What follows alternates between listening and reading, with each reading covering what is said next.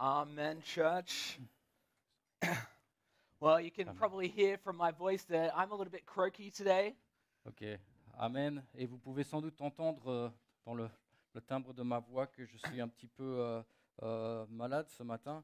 A few people told me this morning it's because of the game last night, Australia and Argentina, but I assure you, it wasn't because I was screaming at my television, it's because I am a little bit sick. Ouais. Et donc il y en a qui pensent que c'est à cause du match d'hier entre l'Argentine et l'Australie, mais je vous assure que c'est pas parce que j'ai crié devant ma télévision. Je suis vraiment un petit peu malade ce matin.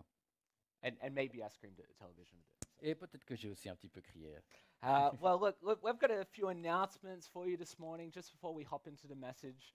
And I'd just like to tell you about the things going on in the life of our church. Voilà. Alors avant de commencer, on a quelques petites annonces ce matin qui concernent donc la vie de notre Église. The first thing I have for you this morning is a Connect card. If you are new here or perhaps you've been coming for a few weeks, we would really like to encourage you to fill out one of these Connect cards if you haven't done this before.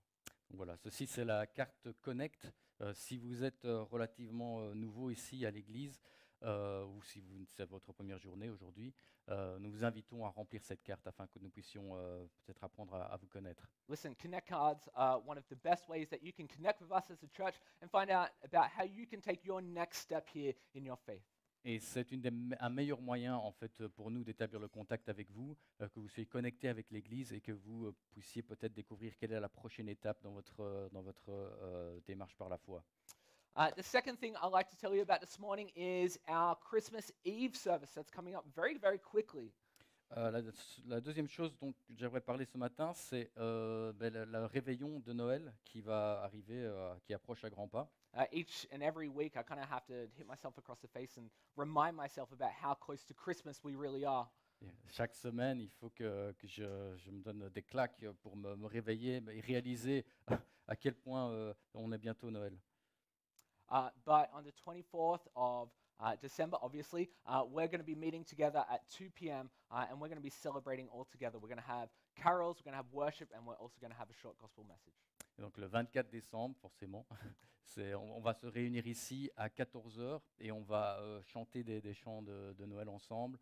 Et il y aura aussi un message de l'Évangile. And so following on from that, you know, this year we are not having church on Christmas morning. Et pour continuer, cette année, nous ne célébrerons pas la Noël le dimanche matin. But we would love to help you as families and as individuals to worship together during this Advent season. Mais on voudrait vraiment vous aider en tant que famille à louer et adorer le Seigneur ensemble pendant cette saison de Noël. And so to that end, we have created and printed an Advent guide, both in French and English, for you to take with you home and to do with your families. Et c'est à cette fin que nous avons mis ensemble le guide de l'Avent que vous pouvez donc prendre avec vous et que vous pouvez utiliser chez vous à la maison. Part of that is a guide for Christmas Day, Christmas morning, to lead you in worship together with your family. Et cela contient aussi un guide pour la journée de Noël en elle-même, pour vous aider à guider votre famille dans l'adoration. So church, if you haven't picked one of these up yet, please, at the Connect table, just in the hub, take one with you. You can take one and worship with your family. You can start today and continue through the Advent series. Et donc je vous invite chaleureusement à prendre un des guides de l'Avent qui se trouve ici juste à côté dans la salle, à côté pour si vous ne l'avez pas encore fait, afin que vous puissiez louer le Seigneur en famille. Well, the next two announcements that I have this morning are a little bit less happy than the first three that we had. Les deux autres annonces que j'ai à faire ce matin sont sans doute un petit peu plus difficiles à vous partager et peut-être ce sera sans doute moins jovial. They're rather bittersweet. There's joy in them, but there's also some grief. Et c'est un peu, ça me donne un peu ces sentiments mitigés. Il y a de la tristesse, mais il y a aussi une certaine dose de joie avec aussi. So the first thing I'd like to let you guys know about is a family that is dear to us, the Kruger family. This is their final Sunday here this morning. Première chose, c'est qu'une famille qui est très proche de nous, personnellement, mais aussi en tant qu'Église, c'est la famille Kruger qui va passer son dernier dimanche avec nous ce matin. Chris and Murray, could you stand for just a moment? Est-ce que vous pourriez vous lever? Voilà. Chris et Mary. Chris and Murray have been part of our church for 2 to 3 years, and they have been an enormous blessing to our church. Chris et Marie ont fait partie de cette église pendant 2-3 ans et ils ont été vraiment une bénédiction pour toute l'église. This is a family that has truly embodied what it means to live sent here in Brussels. Et c'est une famille qui a vraiment su incarner ce que c'est que de vivre envoyé ici à Bruxelles. It's kind of bittersweet because it's been so great having them, but I know that where they're going to next in Japan for their next posting is going to be such a blessing to the church that they will be going to. Et j'ai des sentiments un peu mitigés parce que bon, on est triste de les voir partir. Ils vont partir au Japon, mais je suis aussi vraiment content pour eux et de voir comment Dieu va les utiliser dans cette prochaine étape maintenant dans leur vie. It was wonderful. Just the other week, we saw Eloise be baptized here. Et c'était il y a quelques semaines, on avait eu le plaisir de témoigner, la joie de témoigner Héloïse se faire baptiser par son père ici. The message today, I'll be talking about discipling our families, and this is a family who has truly discipled their family well, and I am enormously thankful for them. Et le message ce matin, c'est justement de comment former des disciples, former ses propres enfants à suivre Jésus, et c'est exactement ce qu'ils ont fait eux ici, pendant qu'ils étaient ici à Bruxelles. So church, why don't after church today, why don't you go up to them and thank them and pray for them as they make this transition, which are never easy. Et à la fin du culte, je vous encourage tous à aller leur dire un mot, peut-être les remercier ou prier avec eux, parce que c'est pas facile. And send them well. Et pour pouvoir leur dire au revoir et leur souhaiter le meilleur. Thank you, Chris. Thank you, Murray. You can take a seat. Merci. The final announcement that I have today is a family church announcement.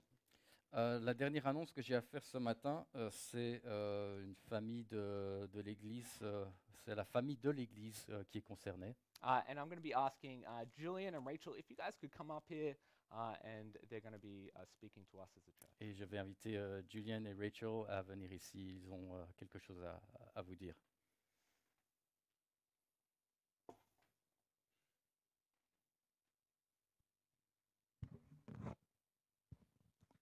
You go, Julian. Check. Bonjour à tous. J'ai une annonce assez difficile à faire.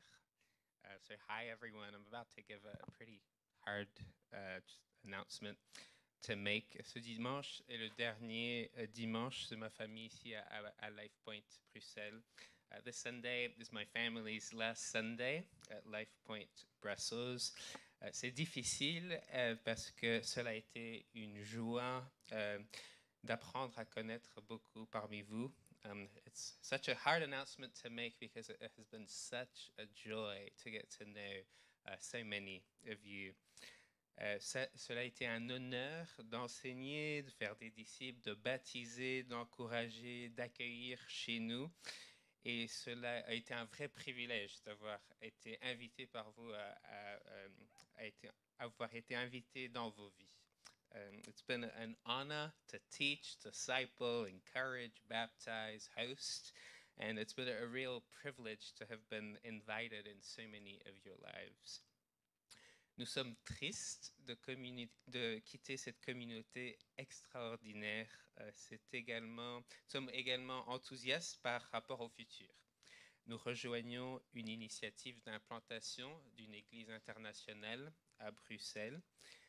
We're sad to be leaving such an amazing community. But we're also excited about the future. We're going to be joining an initiative to plant an international church in Brussels. Life Point Bruxelles a connu une forte croissance numérique. Les petits groupes sont en plein essor dans la genèse et je suis confiant que je continuerai à entendre des grandes choses qui se produisent ici. Life Point Brussels has seen a lot of growth recently. The small groups are in full swing with going through Genesis, and so I'm confident that we'll continue to hear of great things that happen at Life Point. Je vais souligner aussi que je veux que l'Église de Dieu prospère. Et donc, je ne veux pas que notre départ ait un effet négatif sur ce campus. Et j'ai confiance que vous verrez la main de Dieu à l'œuvre en restant engagé dans cette Église. So as I leave, I want to emphasize that I want God's church to thrive. And so I don't want our departure to impact this campus negatively. And so I trust that you will see God's hand at work as you stay committed here in this campus. Je vous remercie pour votre temps. Vous allez vraiment nous manquer. Rachel, Sophia et moi avons vraiment bien été aimés par vous pendant notre temps ici. Et nous vous aimons vraiment et cela ne changera pas avec notre transition. Thank you for your time. We are really going to miss you. Rachel, Sophia, and I have really felt loved by you, and we really love you as well. And that's not going to change with this transition. Maintenant, que Dieu vous bénisse, que vous soyez une bénédiction pour tous ceux autour de vous. May God bless you. May you be a blessing to all those around you. Thank you, Julian. This is a family that loves this church. C'est une famille qui aime cette église. I know that Julian and Rachel have poured their lives into the people here. Je sais que Julien et Rachel ont vraiment investi dans la vie des personnes de cette église. Yeah, it was great. You know, we had a Christmas party on Friday, and we're able to celebrate all that the Lord has done. On avait une fête de Noël vendredi, on a pu célébrer ensemble toutes les choses que le Seigneur a faites. And we're, you know, as Julian said, this is good for the church. Et comme Julien l'a dit, c'est bon pour l'église. You know, we need more churches here in Brussels, not fewer. Nous avons besoin de plus d'églises à Bruxelles, pas de moins d'églises. We need more laborers for the harvest and not fewer. Il nous faut plus d'ouvriers pour la moisson et pas moins d'ouvriers. And so, you know, obviously, personally, I am sad to see you guys go, Évidemment, personnellement, je suis triste de vous voir partir, but I am also excited because I know what a blessing they're going to be to the church initiative that they are starting. mais je suis aussi très enthousiaste parce que je sais que Dieu va les utiliser dans cette nouvelle initiative et que ce nouveau travail, cette œuvre que Dieu va faire. Church, the Bacons love you, Les Bacons vous aiment. and I genuinely know how sad that they are to go. Et je sais sincèrement à quel point ils sont tristes de partir. But equally, we know that they will be equally such a huge blessing to wherever they go. Mais nous savons tout autant qu'ils vont être une grande bénédiction là où ils sont envoyés. Church, I'm going to pray for them, Donc Église, je vais prier pour eux. okay? And yeah, I think that's the appropriate response in this moment. Et je pense que c'est la meilleure chose à faire en ce moment. Let's pray. Prions. Dear Heavenly Father, Lord, I thank you, Lord, for your goodness and kindness. Seigneur, nous te remercions, Père, pour ta bonté et ta miséricorde. Lord, we know that that is always true in every season and in every opportunity. Père, nous savons que c'est vrai en tout temps et à tout moment, en toute occasion. Lord, we even know in this bittersweet news for us as a campus that, Lord, you are good. Et nous savons au milieu de ce moment où nous sommes un peu tiraillés au niveau des sentiments que tu es bon. And Lord, we know that with this news there comes a grief for us and for them. Et nous savons que cette nouvelle entraîne du chagrin pour eux comme pour nous. But there's also a level of excitement of what you are doing. Mais il y a aussi cet enthousiasme pour ce que tu vas faire. Lord, I thank you for how you have worked through this family. Père, je te remercie pour la manière dont tu as œuvré à travers cette famille. Lord, they have been an enormous blessing, not only personally to my family, but to this church. Ils ont été une bénédiction si grande, non seulement pour ma famille, mais pour aussi cette église. Lord, I know that with their wisdom and with their maturity, they have poured into the hearts of many. Père, je sais qu'avec leur sagesse et leur maturité, ils ont pu vraiment apprendre, enseigner des choses à ceux qui les entouraient ici. And Lord, that will be a felt loss to many here. Et je vais vraiment ressentir cette perte. But Lord, we know that the season coming for them is a beautiful season. Mais Seigneur, nous savons que cette saison maintenant qui est devant eux va être une magnifique saison. Lord, we are confident, we know that they are going to be a blessing for the Big C church here in Brussels. Nous savons ici qu'ils vont être une bénédiction pour l'Église avec un E majuscule ici à Bruxelles.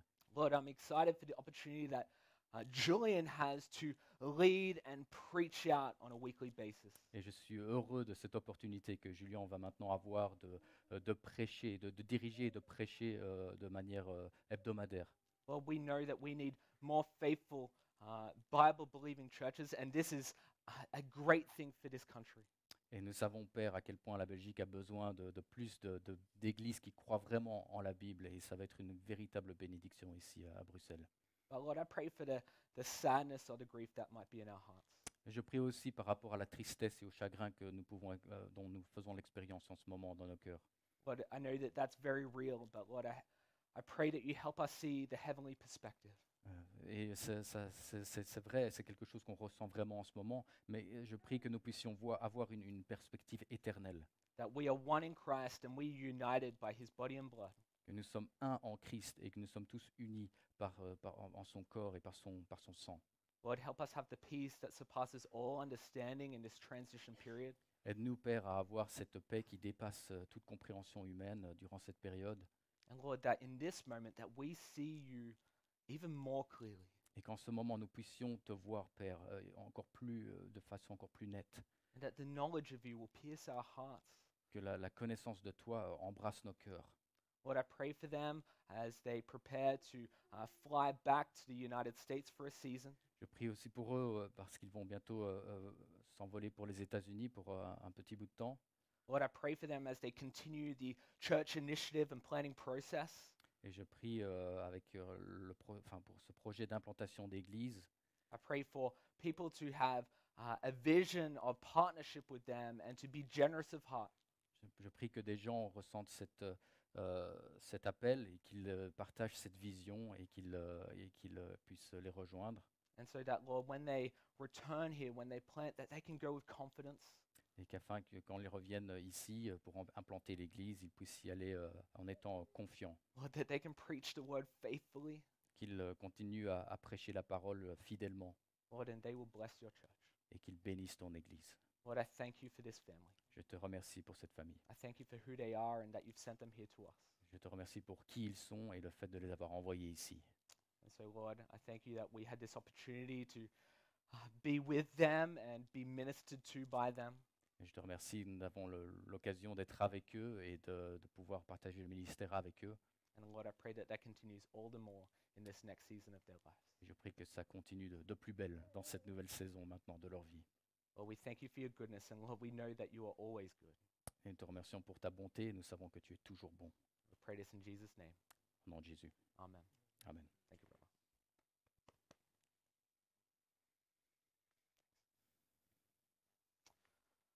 Well, church, never easy. Église, ce n'est jamais facile. Thank you. As we continue in the Word, this service, I'm going to invite Nadia to come up. Maintenant que nous continuons avec le culte ce matin, je vais inviter Nadia à venir me rejoindre ici. And Nadia is going to share the Word of God with us, Et Nadia va partager la parole de Dieu avec nous. and then light the candle of peace. Et ensuite, elle va allumer la bougie de la paix.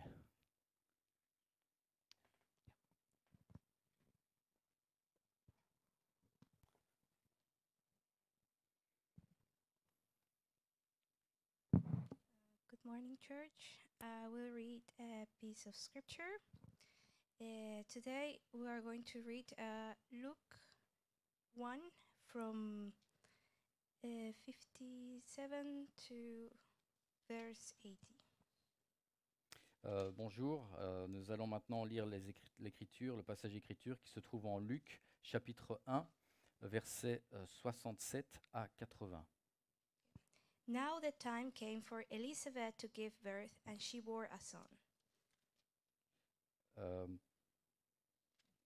67, 67, 57. Okay. Le moment, c'est 57 donc. Le moment où Élisabeth devait accoucher arriva et elle mit au monde un fils.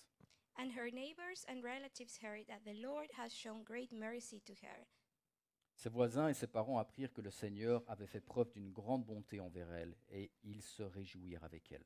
And they rejoiced with her. Ils se réjouirent avec elle. And on the 8th day they came to circumcise the child, and they would have called him Zechariah after his father. Le 8e jour, ils vinrent pour circoncire l'enfant. Ils voulaient l'appeler Zacharie, d'après le nom de son père. But his mother answered, No, he shall be called John. Mais sa mère prit la parole et dit non, il sera appelé Jean. And they said to her, None of your relatives is called by this name. Et lui dirent, il n'y a dans ta parenté personne qui porte ce nom. And they made signs to his father, inquiring what he wanted him to be called. Et ils firent des signes à son père pour savoir comment il voulait qu'on l'appelle. And he asked for a writing tablet and wrote, His name is John, and they all wondered. Zacharie demanda une tablette et il écrivit, son nom est Jean. Tous And- furent dans l'étonnement. And immediately his mouth was opened, and his tongue loosed, and he spoke, blessing God. Immédiatement sa bouche s'ouvrit, sa langue se délia et il parlait et bénissait Dieu. And fear came on all of the neighbors, and all these things were talked about through all the hill country of Judea. La crainte s'empara de tous les habitants des environs et dans toute la région montagneuse de Judée, on s'entretenait de tous ces événements. And all who heard them laid them up in their hearts, saying, What day will this child be? For the hand of the Lord was with him. Tous ceux qui les apprirent les gardèrent dans leur cœur et ils disaient, que sera donc cet enfant? Et en effet, la main du Seigneur était avec lui. And his father Zechariah was filled with the Holy Spirit and prophesied, saying, Son père Zacharie fut rempli du Saint-Esprit et prophétisa en ces termes. Blessed be the Lord God of Israel, for he has visited and redeemed his people, Béni soit le Seigneur, le Dieu d'Israël, parce qu'il a visité et racheté son peuple. and has raised up a horn of salvation for us in the house of his servant David, Il nous a donné un puissant sauveur dans la famille de son serviteur David. as he spoke by the mouth of his holy prophets from old, Ce qu'il avait annoncé par la bouche de ses saints prophètes des temps anciens, that we should be saved from our enemies and from the hand of all who hate us, un sauveur qui nous délivre de nos ennemis et de la domination de tous ceux qui nous détestent, to show the mercy promised to our fathers and to remember his holy covenant. Ainsi, il manifeste sa bonté envers nos ancêtres et se souvient de sa sainte alliance, The oath that he swore to our father Abraham to grant us that we, being delivered from the hand of our enemies, might serve him without fear. conformément au serment qu'il avait fait à Abraham, notre ancêtre. Il avait juré qu'après nous avoir délivrés de nos ennemis, il nous accorderait de le servir sans crainte, In holiness and righteousness before him all our days. en marchant devant lui dans la sainteté et dans la justice tous les jours de notre vie. And you, child, will be called the prophet of the Most High, for you will go before the Lord to prepare his ways. Et toi, petit enfant, tu seras appelé prophète du Très-Haut, car tu marcheras sous le regard du Seigneur pour préparer ses chemins, To give knowledge of salvation to his people in the forgiveness of their sins, et pour donner à son peuple la connaissance du salut par le pardon de ses péchés, because of the tender mercy of our God, whereby the sunrise shall visit us from on high. à cause de la profonde bonté de notre Dieu. Grâce à elle, le soleil levant nous a visités d'en haut, To give light to those who sit in darkness and in the shadow of death, to guide our feet into the way of peace. pour éclairer ceux qui sont assis dans les ténèbres et dans l'ombre de la mort, pour diriger nos pas sur le chemin de la paix. And the child grew and became strong in spirit, and he was in the wilderness until the day of his public appearance to Israel. L'enfant grandissait et se fortifiait en esprit. Il resta dans les déserts jusqu'au jour où il se présenta devant Israël. Now I will light the peace candle. Maintenant, à présent, je vais allumer la bougie de la paix.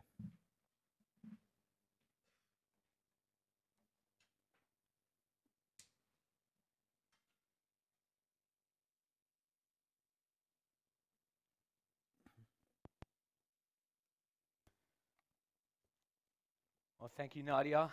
Merci Nadia. It's a long passage, C'est un passage assez long, but it's a great piece of God's word. mais c'est un passage remarquable des Écritures, bien sûr. Church, I'm going to pray for us as we go into the message, and let's bow our heads. À présent, baissons nos têtes. Je vais prier avant de commencer ce message. Let's pray. Prions. Dear Heavenly Father, Père Céleste, Lord, we thank you that we can come before you today, and Lord, that we can reflect on this moment in history. Père, nous te remercions que nous pouvons venir devant toi ce matin et réfléchir à ce moment particulier de l'histoire. Lord, we thank you that, Lord, you had a grand redemptive plan for your people. Nous te remercions, Père, que tu avais un grand plan rédempteur, Père, pour ton peuple. From the beginning of time, you never were going to leave us in our sin, Dès le départ, tu n'allais jamais nous laisser tomber dans notre péché. but you would send yourself as the great redemptor of our sins and bring us out of our transgressions. Mais tu allais t'envoyer toi-même pour nous délivrer du péché et de nos transgressions. Lord, I thank you for the truths of Luke 1. Je te remercie, Père, pour les vérités qui sont contenues dans Luc chapitre 1. Lord, I pray that as we heard it just before from Nadia and Guillaume, that it will be impressed upon our hearts. Et je prie, comme nous venons de l'entendre, que ce passage trouve son chemin au plus profond de nos cœurs. Lord, I pray that as we hear from the word and the message today, that we will learn from this. Je prie qu'à l'écoute de la parole ce matin, nous puissions apprendre quelque chose, Lord, that we will grow in knowledge of who you are. que nous puissions croître dans notre connaissance de qui tu es, And Lord, that our eyes will be opened. que nos yeux puissent être ouverts. Lord, finally, I just pray that I will be able to speak clearly. Enfin, je prie que je sois capable de parler clairement. Lord, I pray that in the sickness that I have, Lord, that you will take that away, at least momentarily. Et je prie qu'au moins de façon temporaire, tu puisses m'aider par rapport à la maladie, le fait que je ne me sens pas bien en ce moment, And that this won't be a distraction as we hear from your word. et que cela ne cause aucune distraction durant l'exposé de ta parole. We pray this in Jesus' name. Nous prions au nom de Jésus. Amen. Amen. Well, church, I don't know if you know this, but my wife, Catherine, she was born on December 24th.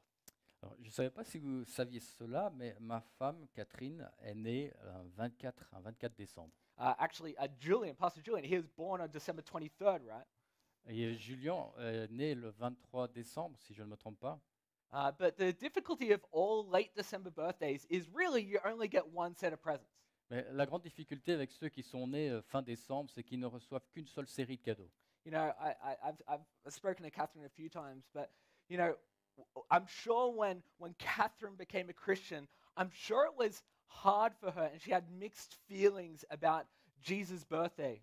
J'en ai déjà parlé à Catherine et je suis sûr que quand elle est devenue chrétienne, elle avait sans doute des sentiments un petit peu mitigés sur le fait d'être née en même temps, avoir le même anniversaire que Jésus. You know, I'm not sure she's articulated this exactly, but, you know, you can imagine the thought process. It's like, you know, I'm sure glad he was born, but his birth makes everyone forget about mine. Ouais, et vous pouvez sans doute imaginer ce qu'elle traverse à chaque fois. Elle se dit, je suis tellement heureux que le Seigneur est né, mais tout le monde oublie mon anniversaire du coup. I mean, it makes sense when you share your birthday with the king and ruler of the universe. Mais c'est normal quand on partage un anniversaire avec le roi et le roi de l'univers. But listen, look, if anyone has a gripe or a complaint in this area, it has to be John the Baptist. Mais si quelqu'un pouvait bien se plaindre en la matière, c'était sans doute Jean-Baptiste. Look, every year Christians come towards Luke 1 and 2 and reread the birth story of the Lord Jesus Christ. Et chaque année, les chrétiens se ruent en cette période sur les chapitres 1 et 2 de l'évangile de Luc pour repasser en mémoire la naissance de Jésus-Christ. But Luke tells John's birth story concurrently or simultaneously with Jesus. Et Luc raconte l'histoire donc de la naissance de Jean en même temps, simultanément, avec celle de Jésus. Of course, you know, the events surrounding his birth are overshadowed by the greatest story of Jesus Christ. Et bien sûr, les événements qui entourent la naissance de Jean sont un peu dans l'ombre par rapport à la naissance de Jésus-Christ. And needless to say, I think this is how John would have wanted it. Et bien sûr, je suis sûr que Jean est tout à fait, en serait tout à fait heureux que ce soit comme ça aujourd'hui. But the story of John's birth is crucial to the story of Christ. Mais l'histoire de la naissance de Jean est cruciale, essentielle pour comprendre la naissance de Jésus-Christ. This is why Luke tells the story side by side.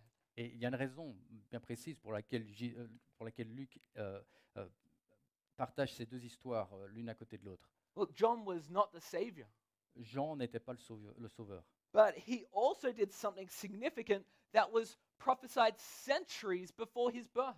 mais il a aussi fait quelque chose de remarquable qui avait été prophétisé des siècles avant sa naissance. John was the forerunner to Jesus. Jean était l'avant-coureur He de was, Jésus. he was the one sent to clear and straighten the path to Christ. C'est celui qui devait préparer le chemin pour la venue, l'arrivée de Christ. You could say that John was the primer to Christ's paint, if you will. On peut dire d'une certaine façon que Jean était la couche de fond pour la peinture qu'est Jésus. He came to the world to be a bold witness like Elijah before him.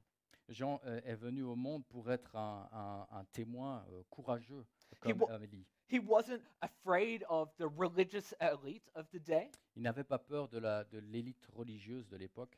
nor was he afraid of kings. Il n'avait pas peur des rois. He gave God's word to everyone, Il partageait la parole de Dieu avec tout le monde, even when it cost him his life. même si ça lui coûtait sa vie. And Jesus himself said that John was the greatest man to ever live. Et Jésus a dit que Jean est la plus grande personne à avoir jamais vécu. There's a lot we can learn from him, Il y a beaucoup de choses qu'on peut apprendre de cela. and much that can challenge us as we continue our charge to go tell it on the mountain. Et beaucoup de ces choses doivent nous interpeller alors qu'on reçoit cette exhortation de proclamer tout cela sur les montagnes. As we go tell it on the mountain that Jesus Christ was born. Allez crier sur tous les toits que Jésus-Christ est né. But even more than that he is alive Et encore plus, le fait qu'il est en vie and that he is the Savior. et qu'il est le Sauveur. So today, our takeaway is go tell them the way. Et donc, ce que je veux que vous reteniez aujourd'hui, c'est l'importance d'aller dire aux gens qu'il est venu. Go tell them the way. And look, we'll highlight 3 aspects the Bible gives us about John's birth and life. Nous allons à présent souligner 3 aspects qu'on retrouve dans la Bible concernant la vie de Jean et Christ. We can call them the 3 P's, if you want. Les 3 P, The preparation, la préparation, the prophecy, la prophétie and then the proclamation. et la proclamation. So, firstly, let's look at the preparation. Alors, on va commencer par nous pencher sur la préparation. We're actually going to turn back a little bit to earlier in Luke, to Luke chapter 1, verses 5 to 7. Nous allons retourner un peu en arrière au chapitre 1 de Luc, versets 5 à 7. And perhaps just to save my voice, just a little bit, Guillaume, if you could read that in French, and then we won't read it in English. Ok. Je vais juste, pour épargner la voix de Ré, je vais juste lire en français. Durant le règne d'Hérode sur la Judée, il y avait un prêtre du nom de Zacharie, de la classe d'Abia. Sa femme était une descendante d'Aaron et s'appelait Élisabeth. Tous deux étaient justes devant Dieu. Ils suivaient d'une manière irréprochable tous les commandements et toutes les lois du Seigneur. Ils n'avaient pas d'enfants parce qu'Élisabeth était stérile et ils étaient l'un et l'autre d'un âge avancé. You know, sometimes when we look at people in Scripture like John, there's kind of like this assumption that he would grow up and be a great man of God, like regardless of the circumstances. Parfois, quand on lit un passage comme celui-ci, on serait tenté de penser ou de faire la présupposition que Jean allait devenir ce grand homme de Dieu. You know, we can kind of read this and we can kind of convince ourselves a little bit. It's like, well, he was born John the Baptist. Bon, il est né Jean-Baptiste. Almost like that was his last name. C'est comme si Baptiste était son nom de famille. But John was born just like you and just like me. Mais Jean est né comme vous et moi. John was born, you know, John the sinner. Jean est né, il était un pécheur. John, the undiscipled. Et il n'était pas encore formé en tant que disciple. Of course, God prophesied that John would grow up to be a great prophet. Mais Dieu avait bien sûr prophétisé que Jean allait grandir pour devenir ce grand prophète. But when God predestines the ends, he also predestines the means. Mais quand Dieu prédétermine les finalités, il prédétermine aussi le moyen par lequel cela va se passer. When God predestines the ends, he also predestines the means. Quand il prédestine la finalité, il prédestine aussi le moyen. Well, what do I mean by that? Qu'est-ce que j'entends par cela? I mean, it wasn't enough that John was prophesied about. Ce n'était pas suffisant qu'on prophétise au sujet de Jean. I mean, being prophesied about doesn't save you. Faire l'objet d'une prophétie ne vous sauve pas. It doesn't make you right before God. Cela ne vous justifie pas devant Dieu. It doesn't teach you to love God, Cela ne vous enseigne pas à aimer Dieu. nor does it teach you what God's word says. Cela ne vous apprend pas ce que la parole de Dieu dit. All that was still Zechariah and Elizabeth's responsibility. Tout cela, c'était du ressort d'Élisabeth et de Zacharie. Church, John came into the world undiscipled, Et donc Jean est venu au monde sans être formé en tant que disciple. but God gifted him godly parents Mais Dieu lui a fait le don de parents pieux who would teach him qui lui and enseignent mold him et qui vont le former, into the man that God called him to be. le faire devenir l'homme que Dieu l'a appelé à être. There is a question about whether or not John was saved from birth. Et il y a cette question parmi les théologiens suivant laquelle est-ce que Jean a été sauvé dès la naissance? Verse 15 says that John would be filled with the Holy Spirit in the womb. And when Elizabeth greets Mary, John leaps up in her womb. Et on voit dans le verset 15 qu'il est dit que Jean sera rempli de l'Esprit Saint dès le ventre de sa mère. This is mysterious. C'est assez mystérieux. Perhaps God could have regenerated him in the womb. Peut-être, c'est possible que Dieu l'ait régénéré dans les entrailles de sa mère. But John still would have been conceived with inherited sin. Mais Jean aurait quand même été conçu dans le péché. He wouldn't be sinless or perfect like Jesus. Il n'aurait pas été sans péché et parfait comme Jésus. But I don't know, maybe he was already born a Christian. I mean, nothing is impossible with God, right? Mais rien n'est impossible à Dieu, donc il est possible qu'il soit né chrétien. But whether he was or not, John still had to be discipled. Mais peu importe, le fait demeure qu'il devait être formé en tant que disciple. Dads and mums in the room, I think this is a challenge to us. Et cela doit nous interpeller. Can it be said of us that we are righteous before God? Est-ce qu'on peut dire ça de nous, que nous sommes justes devant Dieu, That we walk blamelessly before him? que nous nous conduisons de façon irréprochable devant Dieu, That we obey all his commandments? que nous obéissons à tous ses commandements? Listen, Zechariah and Elizabeth weren't perfect. Zacharie et Élisabeth n'étaient pas parfaits. And I will be the first to say, no parents are. Et je serai le premier à admettre qu'aucun parent n'est parfait.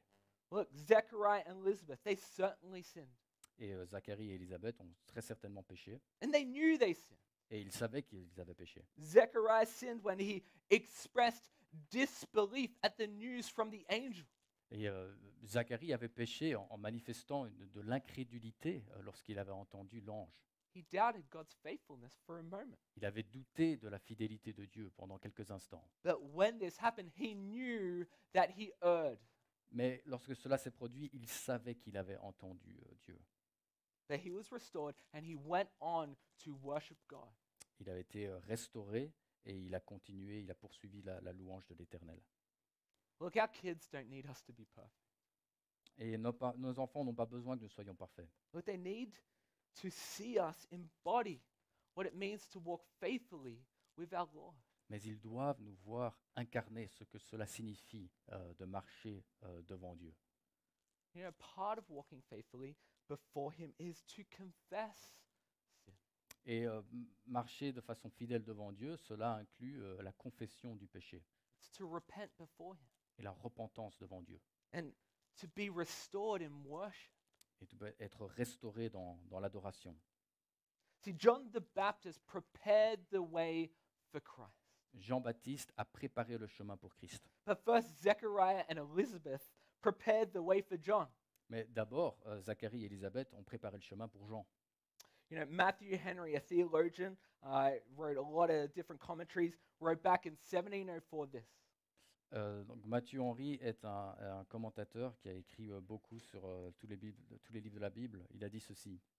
He said this. He said, all good people will rejoice that such a religious couple as Zechariah and Elizabeth had a son, because they will give him a good education, such as, it may be hoped, will make him a public blessing to his generation. Toutes les bonnes personnes se réjouiront d'un couple aussi religieux que celui de Zacharie et Élisabeth et eut un fils, parce qu'ils vont lui donner une bonne éducation qui, on peut l'espérer, fera de lui une bénédiction publique pour sa génération. Look, parents, God gave your children to you so that they may bless their own generation. Parents, Dieu vous a donné les enfants que vous avez afin qu'ils soient une bénédiction pour leur propre génération. For as much as we talk about you sharing the gospel, you being a light, and you living sent, we have to acknowledge that one day we will depart from the world. Et on a beaucoup parlé du fait que nous vivons envoyés, nous devons faire briller notre lumière, mais nous devons aussi être conscients qu'un jour nous allons quitter cette terre. And our kids will remain. Mais nos enfants resteront. How will we disciple them and train them today? Comment en faisons-nous des disciples aujourd'hui? And how we do that will determine if there will be anyone left to be the light of the world when we are gone. Et la manière dont nous faisons ça va déterminer s'il y aura des gens pour faire briller cette lumière une fois que nous sommes partis. You might be thinking, but Ray, you know, God won't let the gospel light go out no matter what. Mais vous pouvez penser, Ray, Dieu ne permettra jamais que cette lumière de l'Évangile soit éteinte, quoi qu'on fasse, nous. Sure, Bien sûr. God has predestined the ends, but he also predestined the means. Mais Dieu a prédéterminé la finalité, mais il a aussi prédéterminé le moyen par lequel ça va se passer. Church, when God says something will happen, he uses, or mainly uses, normal processes to accomplish it. Quand Dieu dit que quelque chose va se passer, il utilise habituellement un processus normal. Meaning, look, God will ensure the light of the gospel will shine on. Et Dieu va s'assurer que la lumière de l'Évangile va continuer à briller. And he will do it by using obedient parents and church members Il who va, model godliness and faithfulness for their kids. et il va le faire en utilisant des parents et une église qui donnent un exemple de piété et de fidélité à Dieu. So, church, we're going to move on from there, and we're going to look now at the prophecy. We're going to look at verses 67 to 80. Et à présent, nous allons passer à la prophétie en elle-même, au verset 67 et suivant. You know, we read that out together just before. Nadia read that for us. Et Nadia a lu cela précédemment au début du culte. And listen, Zechariah, after he expressed disbelief and was made mute, John is born, and then God opens his mouth up again. Et donc, quand Zacharie avait manifesté de l'incrédulité, il était devenu muet. Et maintenant, Dieu va délier la langue de Zacharie. And he immediately launches into a hymn Christians called the Benedictus. Et il va faire ce qu'on appelle le Benedictus. And he begins to bless God for his faithfulness. Et il va commencer à bénir Dieu pour sa fidélité. But notice here how he begins this hymn. Et remarquez la façon dont il commence cette bénédiction. He doesn't begin to rejoice at the miracle God performed in finally giving him and Elizabeth a child. Il ne commence pas par se réjouir du miracle qui vient de se produire avec la naissance de leur fils alors que sa femme était stérile. He doesn't rejoice at the healthy birth of his baby boy. Il ne se réjouit pas dans le fait que son bébé se porte bien, soit en bonne santé. Even though that he knows his son will be a great man and called great by Jesus himself. Alors qu'il sait que cet enfant sera un grand homme de Dieu, il va être appelé grand par Jésus lui-même. He doesn't even thank God for giving his speech back. Il ne remercie même pas Dieu de lui avoir rendu la voix. Although I feel like that would be a familiar prayer for me this week. Et je pense que je pourrais vraiment prier la même chose cette semaine. Now, what's he do? He launches into a song praising God for sending Jesus. Mais il commence plutôt à bénir et louer le Seigneur pour avoir envoyé Jésus. Verses 68 to 75 are all about Jesus as he rejoiced to see the promises of God fulfilled before his very eyes. Et versets 68 et 69 sont vraiment centrés sur la naissance de Christ et le sauveur que Jésus a donné et le fait qu'il ait pu témoigner cela lui-même. Jesus is the fulfillment of the Old Testament, Jésus est l'accomplissement de l'Ancien Testament, the ultimate fulfillment of all of God's promises from Abraham to Malachi. Il est de façon ultime l'accomplissement de toutes les promesses de Dieu, données à Abraham jusque dans Malachie. See, Zechariah was a godly man who had his priorities straight. Et Zacharie était un homme pieux qui avait su avoir les bonnes priorités dans la vie. He knew Jesus mattered than his own son, John. Et il savait que Jésus avait plus d'importance que son propre fils Jean. And here's an interesting point. He couldn't disciple John well if this order was reversed. Et il n'aurait pas pu bien enseigner son fils s'il avait fait les choses dans l'autre sens. And then in verses 76 to 79, he begins to praise God for who his son would grow up to be. Et ensuite, il va remercier Dieu, bénir Dieu pour l'homme que son fils va devenir. Notice, after he praises God for Jesus Christ. Mais après avoir béni et loué le Seigneur pour Jésus-Christ. And what's he say? He says that his son will be called the prophet of the Most High. Il dit que son fils sera appelé le prophète du Très-Haut.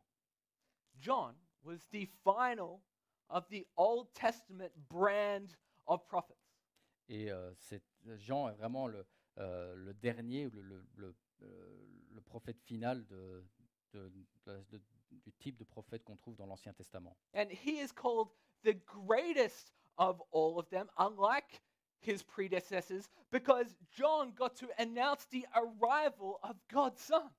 Et il est supérieur à tous les autres prophètes de l'Ancien Testament en ce qu'il est celui qui a été choisi pour annoncer l'arrivée de Jésus-Christ, To announce the Messiah.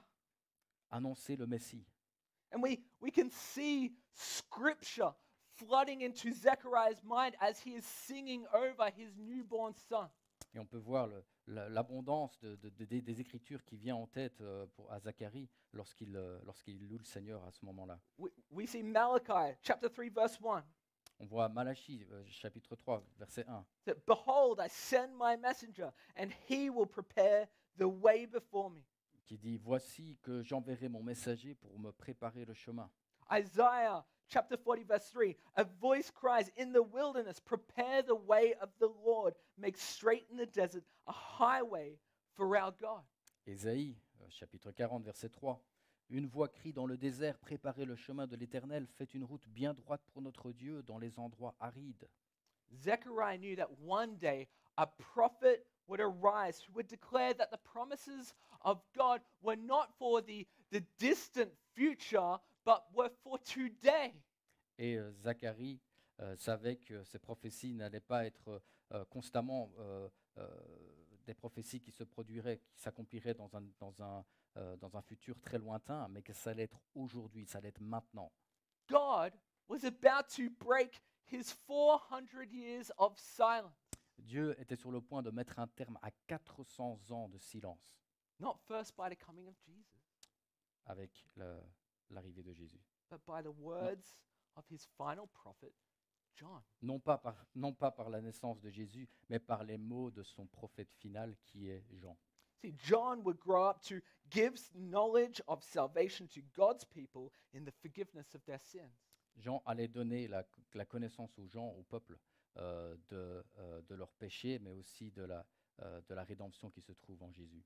John's ministry was characterized by calling people to repentance over and over and over. Le ministère de Jean est vraiment caractérisé par le fait qu'il appelait les gens à la repentance constamment. And over, we see John urging people to do this, to repent. Et encore, on voit à maintes reprises Jean exhorter les gens à se repentir. And this is actually why he was baptizing. Et c'est vraiment pour cette raison-là qu'il baptisait les gens. See, John's baptism wasn't like the baptism that we received after we became Christians. Le baptême que Jean administrait n'est pas vraiment le baptême dont nous faisons l'expérience après devenus chrétiens. See, mainly the difference is that John's baptism anticipated the Savior, La grande différence, c'est que le baptême de Jean anticipait le Sauveur, whereas our baptism identifies us with our Savior. alors que notre baptême nous identifie à notre Sauveur. But ritual cleansing in water wasn't unfamiliar to the Jewish people. Mais le peuple juif a été très familier avec cette idée de purification rituelle. However, John was the first one to administer baptism to others, kind of like how we do today. Et Jean-Baptiste a été le premier à administrer cette purification comme nous la voyons aujourd'hui. John called people to repent, Jean appelait les gens à la repentance, to turn from the rebellion of their forefathers, à se détourner de la rébellion de leurs ancêtres, to obey the law of the Lord while they eagerly anticipated the Messiah. à obéir à la loi de l'Éternel en même temps qu'ils anticipaient le Messie. This is what his baptism signified. Et c'est cela que signifie son baptême. John was going to tell Israel the Messiah's arrival is imminent. Jean allait annoncer à Israël que l'arrivée du Messie était imminente. The time to turn from rebellion has come. Le moment de se détourner de la rébellion est maintenant. As the carol says, let every heart prepare him room. Comme le chant de Noël le dit, que chaque cœur lui fasse de la place. John's message is our message. Le message de Jean est notre message. Make room for Jesus Christ. Faites de la place pour Jésus. Make room for Jesus Christ. Faites de la place pour Jésus-Christ. Clear away all the clutter of rebellion, Débarrassez-vous de tout ce qui encombre, comme de la rébellion, of laziness, de la paresse, of comfort, du confort, of self-righteousness, de l'autosuffisance. and prepare for the arrival of Jesus Christ into your life. Et préparez-vous pour l'arrivée de Jésus-Christ dans votre vie. We join John in proclaiming to Brussels that Jesus Christ is here. Nous nous joignons à Jean pour proclamer à Bruxelles que Jésus-Christ est ici. He is here.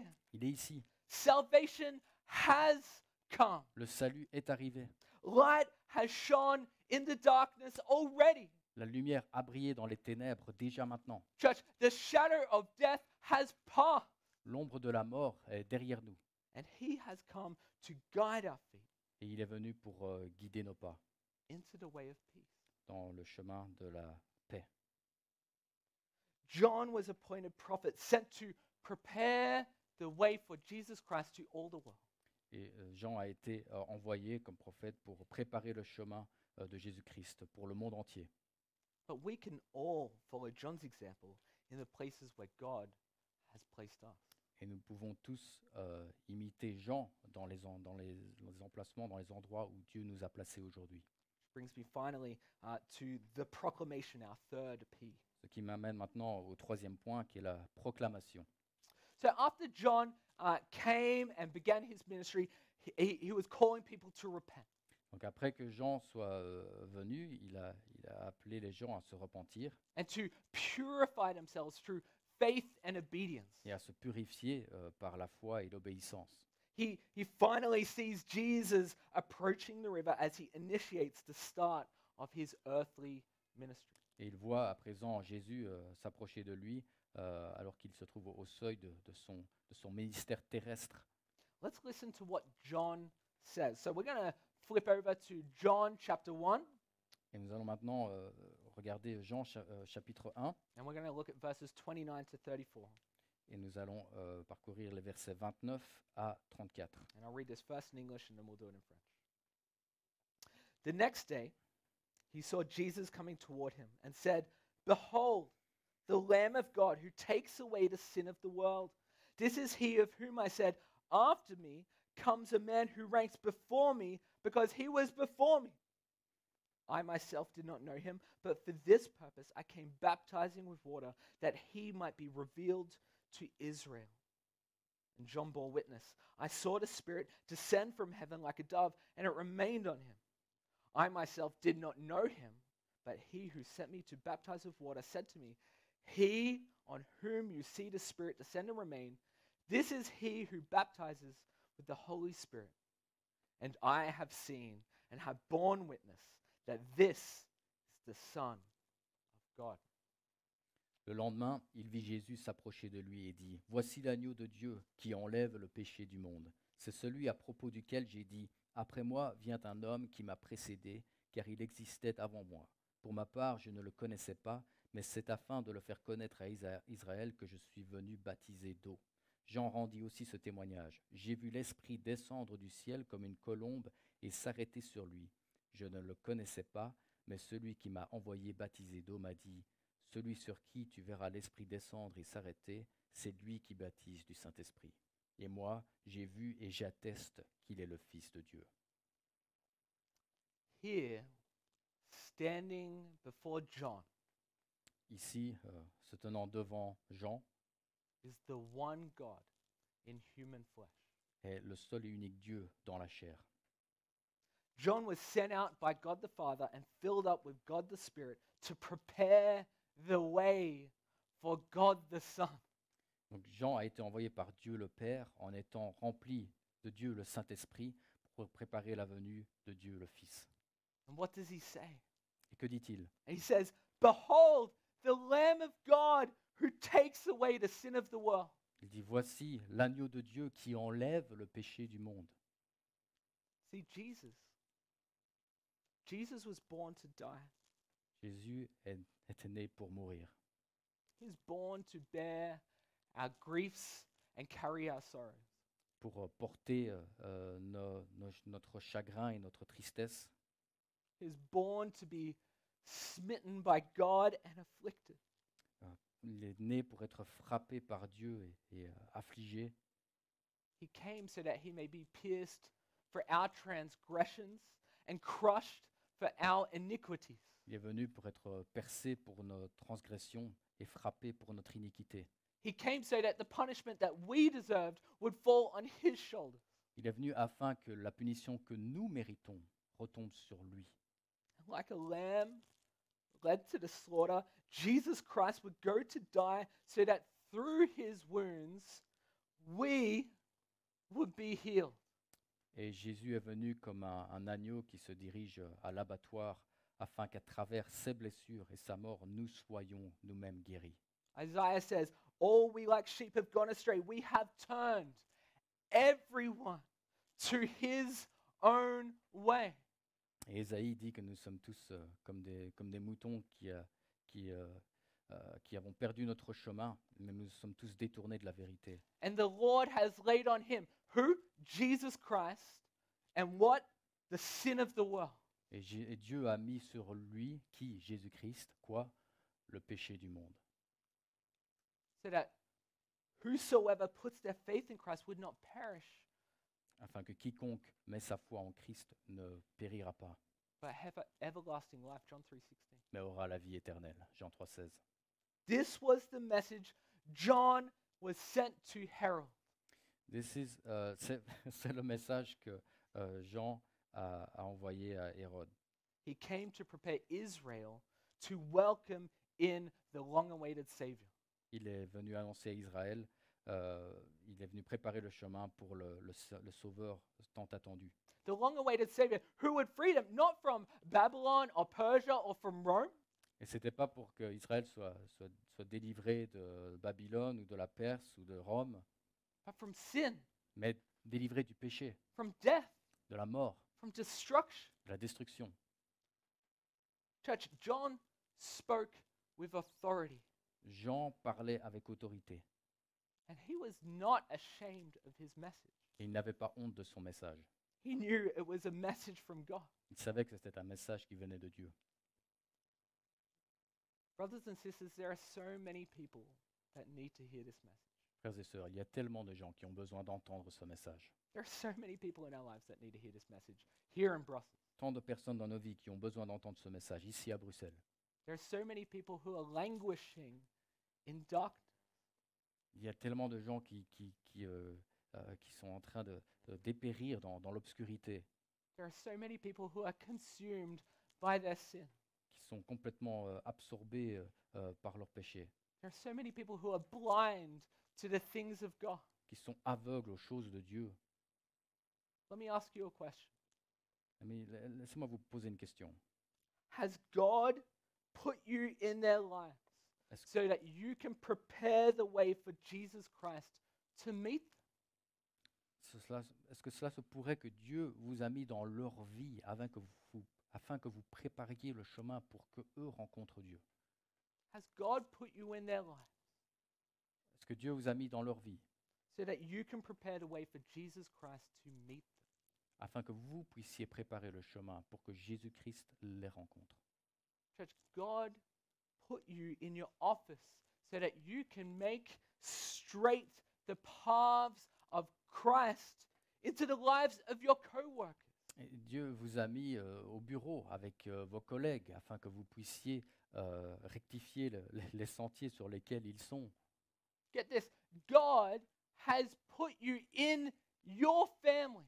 Et Dieu vous a mis dans votre famille. It is not by chance that you are in your family, Ce n'est pas par hasard que vous êtes dans la famille dans laquelle vous êtes. so that you may prepare the way for Jesus Christ to come in Afin que vous puissiez préparer le chemin pour que Jésus vienne. and for him to fulfill and consume the lives of everyone in your household. Et qu'il remplisse en abondance la vie de toutes les personnes au sein de votre foyer. Hear me clearly, LifePoint Brussels. Écoutez-moi bien quand je vous dis ceci, LifePoint. God has put you here. He has moved you here to this city. He has born you here into this city Jésus vous a placé ici, dans cette ville précise, so that you may be a voice crying out in the wilderness. afin que vous aussi puissiez être cette voix qui crie dans le désert. Let every heart prepare him room. Que chaque cœur lui fasse de la place. This Advent season, we've provided for you these Advent guides. Durant cette période de l'Avent, nous avons mis à votre disposition ces guides de l'Avent. Church, we want you to take one of those for this Nous season. voulons vraiment que vous preniez un de ces guides. There are specific ways that you can take these and use these with your family. Il y a des moyens spécifiques par lesquels vous pouvez utiliser ces conseils au sein de votre famille, Or use these with your spouse. ou les utiliser avec votre époux ou épouse, Or use these with your coloc. ou avec votre colocataire, Or use these with your friends. ou avec vos amis. We've provided ideas for you to engage with your neighbors and your community. Nous vous donnons par le biais de ce guide des idées pour partager l'évangile avec les gens qui vous entourent. How can you connect with the people around you this season with the gospel? Comment interagir avec les gens qui vous entourent sur la question de l'évangile. Let's not miss this Christmas time. Ne passons pas à côté de cela pendant cette période de Noël. This is a time when people are more sensitive to the message of Jesus Christ. C'est un moment où les gens sont plus susceptibles d'écouter, de prêter l'oreille au message de Jésus-Christ. People literally sing the gospel with their families at home. Les gens chantent littéralement l'évangile avec leur famille à la maison. Schools literally are singing carols about Jesus Christ, who they don't know, in their schools, in their halls. Il y a des écoles qui chantent des chansons au sujet de Jésus-Christ, un Jésus-Christ qu'ils ne connaissent pas eux-mêmes, mais qu'ils chantent malgré tout. We are seeing people go down to the Grand Place and steal Jesus Christ out of the nativity scene, out of Grand Place each year, the nativity scene about the story of Jesus Christ. Et chaque année, il y a une scène de la nativité sur la Grand Place. Et chaque année, il y a des gens qui volent le petit bébé Jésus de la scène. The gospel message is around. Le message de l'Évangile nous entoure. People are hearing it, but they don't know it. Les gens l'entendent, mais ils ne le comprennent pas. Go and tell them the way Allez leur dire le chemin, of forgiveness of sins. le chemin du pardon des péchés, Church, the way of hope, le chemin de la voie de l'espérance, the way of joy, la voie de la joie, the way of peace la voie de la paix with God. avec Dieu. Church, go like John. Allez comme Jean. Go like John and tell them that I- the Lord Jesus Christ has come. Faites comme Jean et allez leur dire que Jésus-Christ, le Seigneur, est arrivé, est venu. Church, let's pray, Prions ensemble and then we'll finish in worship. et ensuite nous terminerons.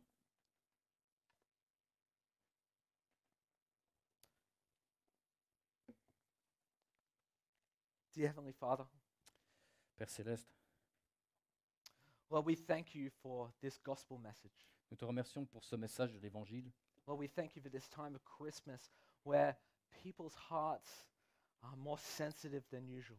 Nous te remercions pour cette période de Noël où le cœur des gens est plus sensible à Jésus-Christ, plus sensible que d'habitude. Lord, we thank you for this message that John was the forerunner of. Nous te remercions pour ce message dont Jean était l'annonciateur.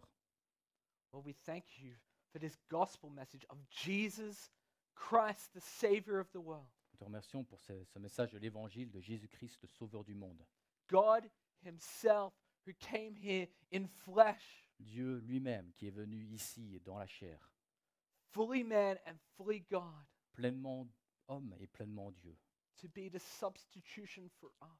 pour être le remplacement, la substitution pour nous, The sacrifice for our sins. le sacrifice pour nos péchés, The one who would take upon the sins of the world. celui qui allait prendre sur lui-même le péché du monde, Him being the Lamb of God. étant l'agneau de Dieu. Lord, we thank you, Lord, that He didn't leave us where we were. Nous te remercions qu'il ne nous a pas laissés là où nous étions. That we're not left in our transgressions. Nous ne croupissons pas dans nos transgressions. We're not left in our brokenness. Nous ne croupissons pas dans notre nature pécheresse, We're not left in our iniquities. dans notre iniquité. But Lord, that we are provided a way. Mais tu as fourni un chemin, The way that John knew. le chemin que Jean connaissait, The way that John pointed to. le chemin vers lequel Jean pointait. Lord, we pray that the gospel of Jesus Christ, the forgiveness of sins, Nous prions que l'évangile de Jésus-Christ, le pardon des péchés, Lord, that message will be loud and clear and central to everything we do and are this Christmas. que ce message soit entendu clairement et à travers tout ce que nous faisons pendant cette période de Noël. Lord, this is why we do this thing. This is why we do church. Et c'est pour cela que nous faisons tout ceci, que nous sommes ici à l'Église. This is why we worship you. Et c'est pour ça que nous t'adorons. This is why we lament when one of us goes out from us. Et c'est pour ça que nous avons de la peine quand quelqu'un part. Lord, we are so thankful for what you have done in Christ. Nous sommes tellement reconnaissants pour ce que tu as fait en Christ. Lord, help us to cling to that closely this Christmas. Aide-nous à nous accrocher à cela pendant cette période de Noël. Help us to go tell people what that message is. Aide-nous à raconter, à dire à d'autres personnes ce que ce message est. Let us be a light to this city, Aide-nous à être une lumière pour cette ville, the city that needs you so much. une ville qui a tant besoin de toi. Lord, you use us as your means. Utilise-nous comme des moyens, You tell us to go. comme des intermédiaires pour nous dire, tu nous dis de partir, d'y aller. Lord, let us go. Allons-y, Let us have courage. ayons du courage, Let us be brave soyons courageux because we know that we have Christ in us. parce que nous savons que Jésus-Christ est en nous. And as Christ is for us, then who can be against us? Et si Christ est pour nous, qui peut être contre nous? Help us spread the gospel message this Christmas Aide-nous à partager ce message de l'Évangile pendant cette période de Noël. of peace, Message de paix, of joy, de joie, of love, d'amour, the forgiveness of sins, du pardon des péchés. and that we have a great God Et nous avons un grand Dieu who loves us so much through a great Son in Jesus Christ. qui nous aime tellement à travers le Fils Jésus-Christ. Lord, we thank you for what you did. Nous te remercions pour ce que tu as fait. We pray this in Jesus' name. Et nous prions cela au nom de Jésus. Amen. Amen. Well, church, why don't we stand all together now Levons-nous and we will sing together. et chantons ensemble.